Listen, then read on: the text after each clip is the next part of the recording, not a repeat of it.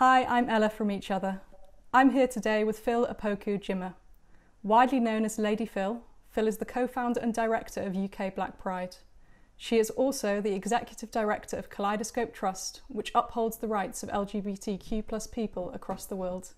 Hi Lady Phyll, how are you doing? Hi there, Ella. I'm really good. Thank you very much. And thank you for having me. Please could you describe what you do in 15 words or less? So, I'm the executive director of UK Black Pride, which supports LGBT people of colour in the UK context through Pride, but also through activities of challenging racism and any other form of discrimination that touches our lives. What advice would you give to a 10-year-old you?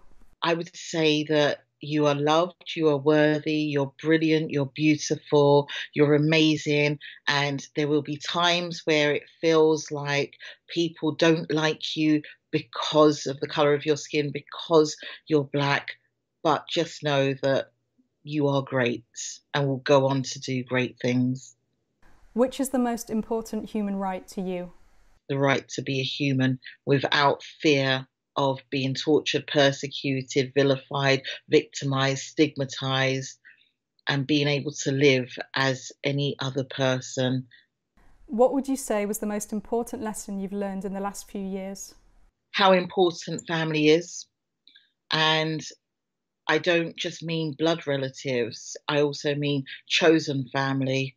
You know, UK Black Pride brings people together who are not related, but it's often our chosen family because as queer people of colour, some of us have been ostracised or marginalised from our own families and, felt somewhat abandoned. So, chosen family, connection, solidarity, unity, support, and more importantly, love, which can come from chosen family or your own blood relatives. Why did you co-found UK Black Pride?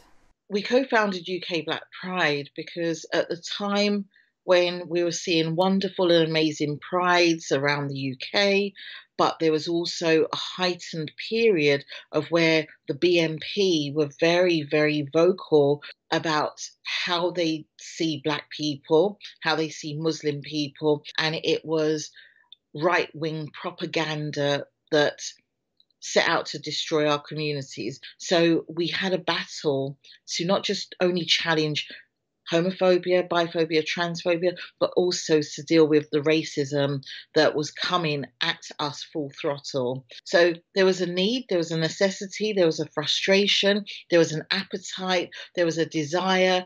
There were so many different emotions that told us we needed to find and occupy a space where we had like minded brothers, sisters, siblings that could come together to celebrate who we are, but also challenge together with the various shared commonalities that we have. What are you most proud of when it comes to your work as director of UK Black Pride? I think I'm most proud of the amazing team that I work with who are so dedicated and committed to really holding up UK Black Pride as something that they know is born from them, it's by them, and it's for them.